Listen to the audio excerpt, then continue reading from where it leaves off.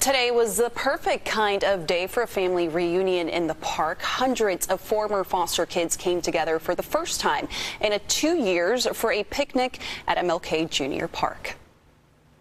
This is typically an annual reunion, but the pandemic put a pause until today. They had live music, games, food, and prizes for everyone that attended.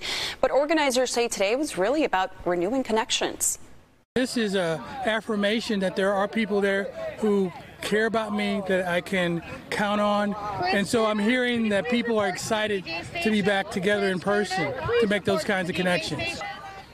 The nonprofit that organized the reunion just in time for foster youth, young people who have aged out of their foster care, transition into adulthood. Today, young